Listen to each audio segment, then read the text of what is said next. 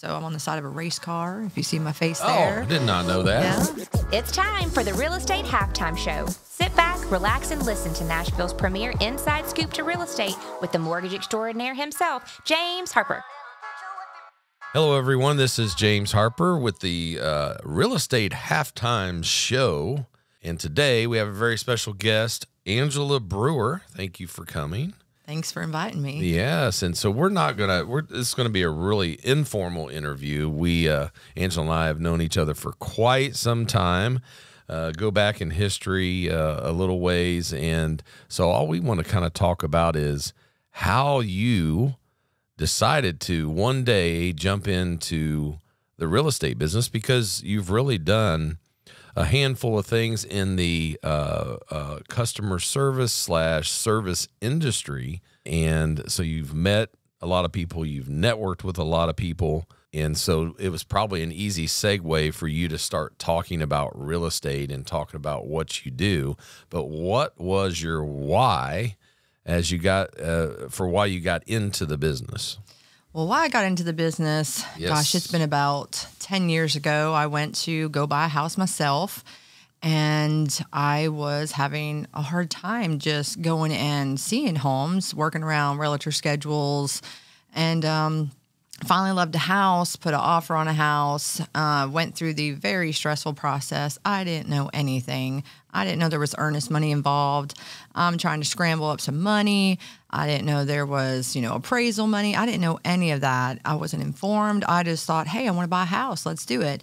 And went all the way through to the lender needing a termite letter and almost didn't close on my house. So I thought, I don't want anyone to ever experience that. I was a single mom at the time, and things were stressful enough. Everybody's got their day-to-day, in and outs. And I just really thought, why should anybody experience that when it's one of the biggest purchases of your life? So I got really interested and intrigued in the process. So I started renting out and leasing out my friends that were in the military and having to move off, and owned a home, and really got inspired by that. And I also was in the food industry, waitressing, and around a lot of people. And meeting 2, meeting 3 was my heart back then. And had the liar's table, the men that come in every morning, and you will learn things. You will.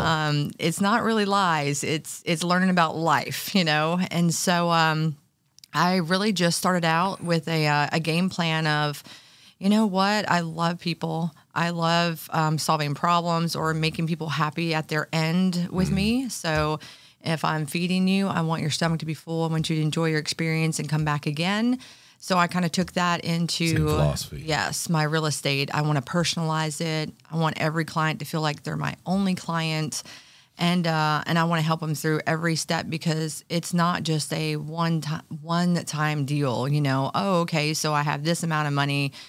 You just, do what you need to do with it. It's really learning how to buy a home when you're going through the process, and you need someone to navigate that. And I went by the Blonde Italian Realtor because I'm big about family and friends. Once you're in my circle, you stay in my circle.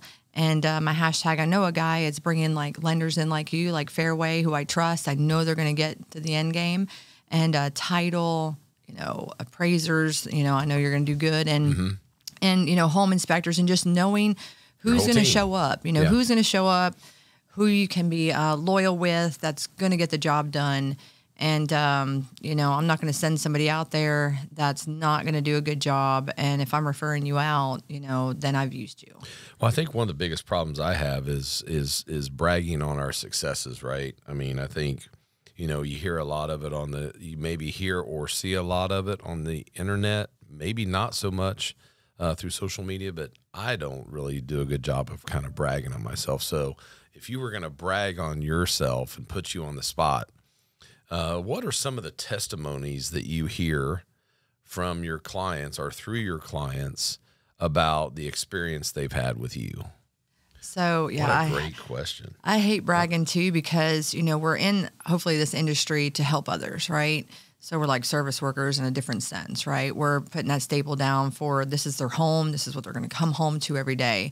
So I really enjoy, first-time home buyers, and then I get to see them, get married, have a baby. But what testimony did they give you back? Oh, what do they give me back? What did they tell you about the experience? So not your experience. Yeah. So when they're bragging, their experience? When they're bragging on me, they're like, "Hey, any question I had, you were kind of enlightening me on the experience that I did not know.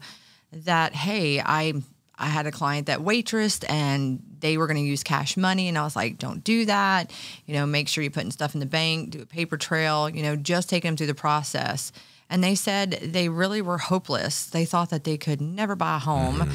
And they said, you navigated me and it changed their life. They were up in the debt, just trying to pay their rent and everything else. And they actually got into a house cheaper. Yes. And estates, family members, it's really hard when there's a death or really hard when there's a divorce. And they said, you were easy to talk to, people's emotions get high. Realtors feel like a counselor sometimes. And I don't mind being that shoulder for them to make sure that they're okay. And everybody's got, a different home sweet home. And they say, Angela, you navigated me good and you listened to me and my needs and what I needed. And at the end of the day, when they're giving me a Google review or one of those 5 stars, 5-star reviews, they're saying that I made sure that they were acknowledged, they felt at ease, and they were glad that they made the step and it was the best decision that they could make. And I really I got to lay my head down at night and that is my number one goal. I want to make sure that they were happy with the decision and that they'll refer me out. And it doesn't really matter about reviews to me. I just want them referrals. Yes. Well, I will tell you that I think that from all the times I've worked with you, I think probably one of your biggest character traits, or there's a couple. Number 1 is passion. Mm-hmm. And number 2 is your heart. And so when you combine both of those together, I mean, that is a pretty awesome experience, I think, for anyone using you as a realtor because, number 1, you never give up, and that passion overtakes you never wanting to give up and trying to figure out a solution all the time. Right. And we're in a day and age where everybody has challenges. Oh, yeah. So if you're listening out there today, obviously, it's okay if you have problems. It's okay if you have challenges. It does not mean you can't get into a house. And I think one of the characteristics of you is that you don't ever give up, and I don't either. That's and right. I said, so sometimes that yin and yang definitely helps when you have a team. Yes. But then your heart goes right along with that. Right. And your heart is where you get into the emotional purse strings and their heartstrings of that individual, right, or that couple, and help trying to keep them motivated, keep them energized, keep them excited, and take that fear out of the whole process. Because when you bought your first house, as you said just a few minutes ago, it was like hell, right? Yeah, it shouldn't horrible. It shouldn't be hell. It shouldn't be hell. It's a big deal. It should be a celebration at the end. And, I think people are like, when it was in that let's win, the offer, I think I had to calm down my buyers. I'm like, it's not about winning because you're going to be stuck with this, mortgage for 30 years or until you sell. So I really break it down. And, some people get really into the staging part of a house. They see the pretty decor and the house is at the top of the freaking, brink of their price point. And then I start taking away visually, okay, if it didn't have all that furniture in there and we're putting your furniture in, your first time home buyer, and they're like, I got to buy a couch, all this. Do you want to live just solely for your home to come home to? Or do you want to be able to go out and have date nights and, kind of just bring back reality? Because all the shiny things are always exciting at first, but you got to really break down what that particular buyer's looking for, or what that person that's selling, what's their ending goal. You have to really listen to them, dig deep, and make sure, personalities, their emotions, are all thought of, and, you have to go to each individual differently. Not every deal's the same. And so I'm a big believer in kind of love languages and really understanding time, turf, and terms with a borrower. So, some people that work third shift, for example, you don't want to call them when they're right in the middle of their sleeping. Right. Some people, they don't want to talk to you at all. They'd rather text. Some people want to meet face to face. So do you take that into the equation when you meet somebody for the first time? Oh, yeah. And how important is that for your business? So the first time that I'll meet with a client, I try to get them face to face. I'm all about kind of the old school. I like to meet you.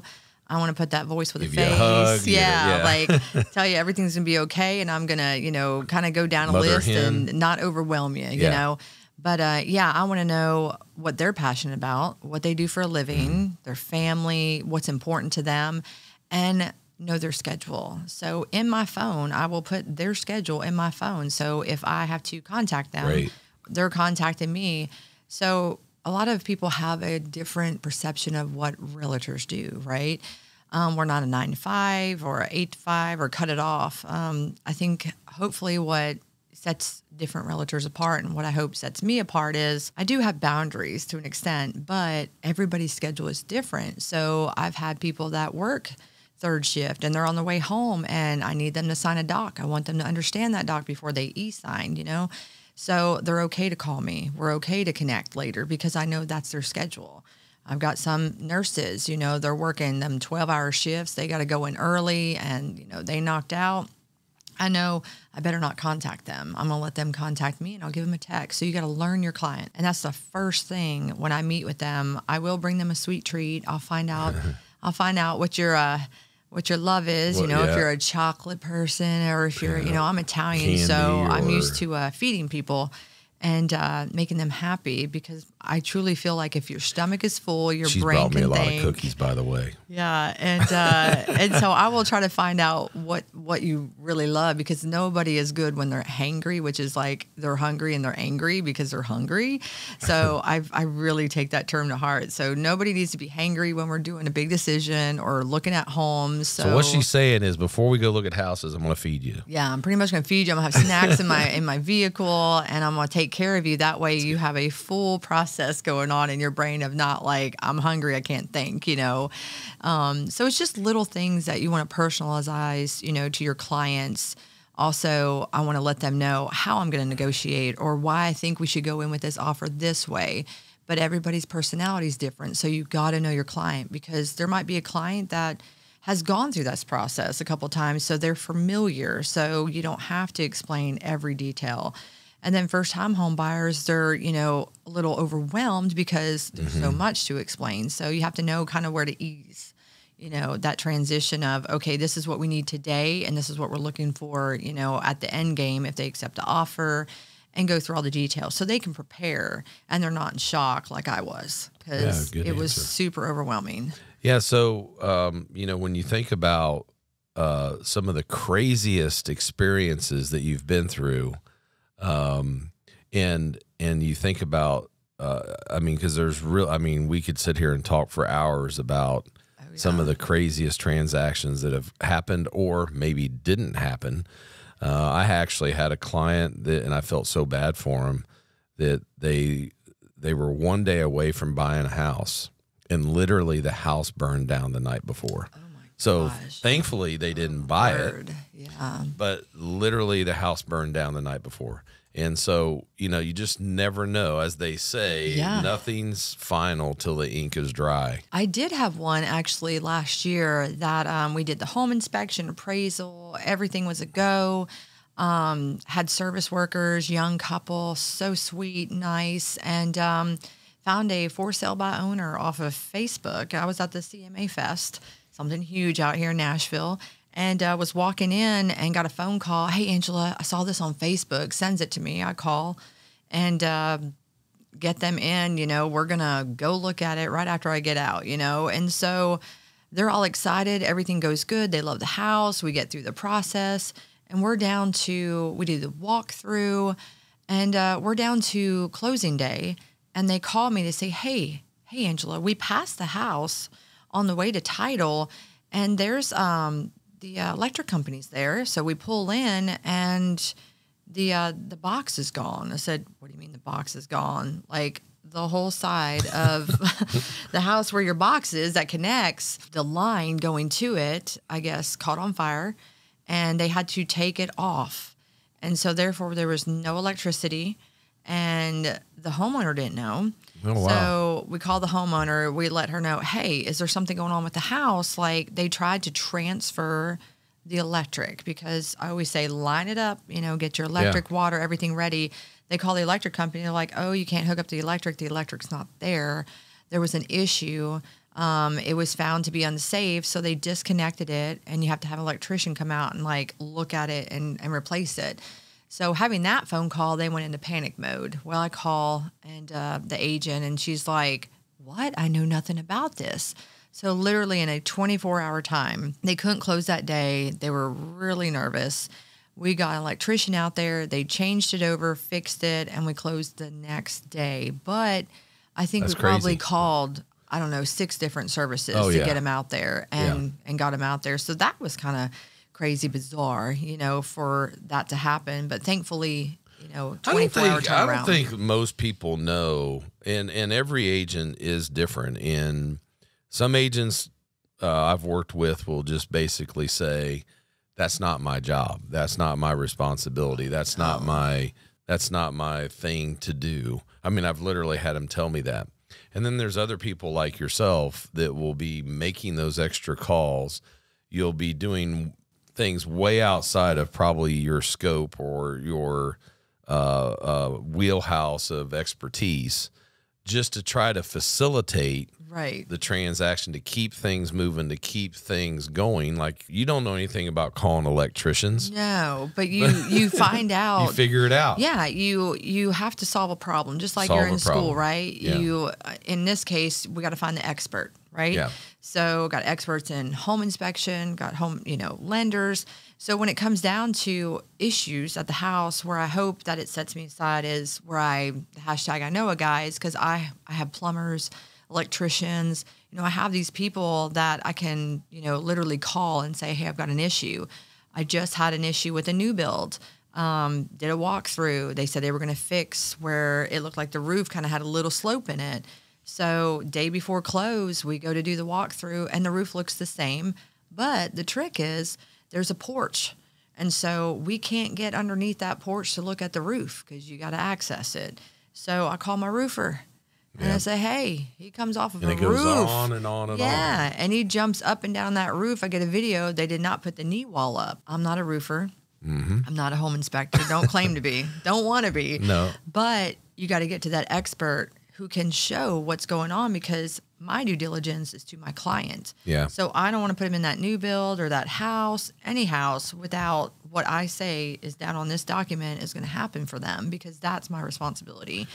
I'm not the home inspector. I'm not the roofer, but I can get you to someone who is and can give you all the knowledge on it and make sure that that is taken care of for you. Because I feel like as a realtor, we're navigating so much, and we do have to watch and make sure that we're not putting our opinion on what the expert's saying, leave it up to them, but we can get you to them.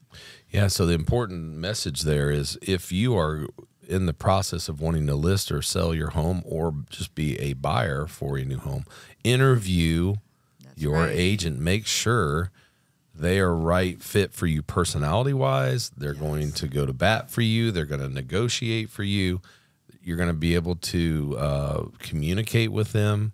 And also, do you feel like they're going to go that extra mile? I believe you're the one for that.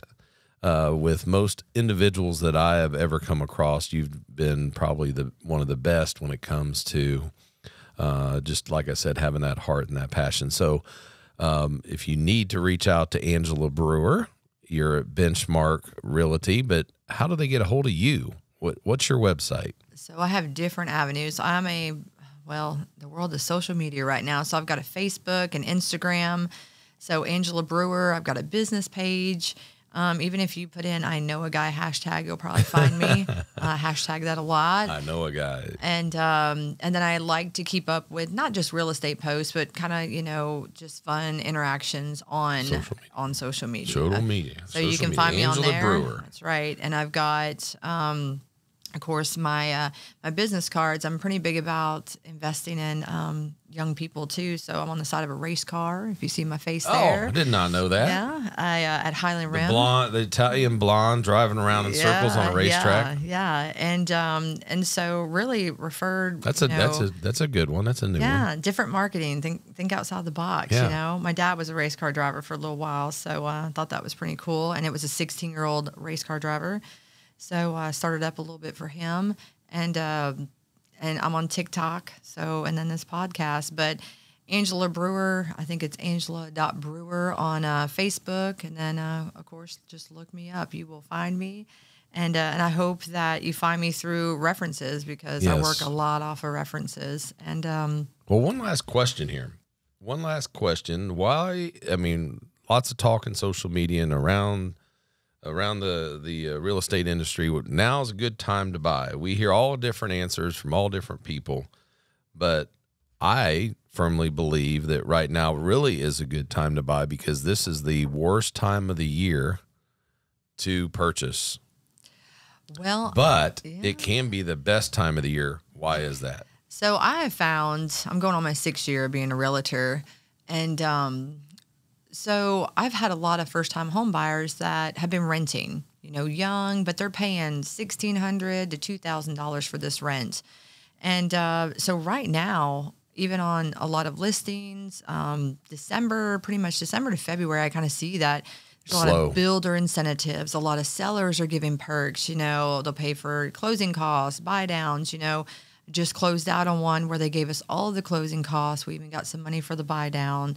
Got a refrigerator thrown in on a new build. So I always say, if you don't ask, you don't know. So the worst you can hear is a no. So I feel like the slower time when everybody's kind of a little sitting back. I think it's also coming off the holiday blues. Yeah. I mean, after Christmas, it's like, okay, we got to start life over again in January and February. Yes. But I think that is really the good time to buy. It typically is our slower months as well. But right now, I think this January, February, and March is an awesome time to buy because the rates will start probably coming down next year. Right. But that also means what? Prices will go up. More There'll be buyers less will come incentives out. with sellers. Maybe not get the same kind of closing cost availability. So I think in the next 3 months, you can get the best opportunity for getting the closing costs that you need and the sales price that you want. A lot of more negotiating, I feel like, just this past year, but even just this past couple months. It's like people are ready to sell their homes. They understand the market. If their agent is upfront and honest with them, they know, how much move room they have. And so I always say invest in yourself and your family. You putting money into rent right now because the interest rate is high. It's no different when you're putting rent into something you will never get back. So you can always refi. Yes. You can always relook at your rate, but you might not be able to find the house that you really want. Or have the equity, yeah. Yeah. So there's always perks to things when people think, oh, this is a bad time. A lot of people are buying because they know my rent is not invested in us, and I'm putting this in there for $200 more a month. They look at their budget. They're like, we can do this, and we can try to do that rate buy down, so it goes hand in hand. So it's always worth a look. And I feel like December to February is always a good time where it's just, I feel like a little more incentives going on right now, particularly. So, well, we always love the Italian blonde, Angela Brewer here at Fairway. We appreciate everything you always do for us and advocate for us. And thank you for coming in today. Thanks for having me. It's been awesome. And we will see you next time on the Real Estate Halftime Show.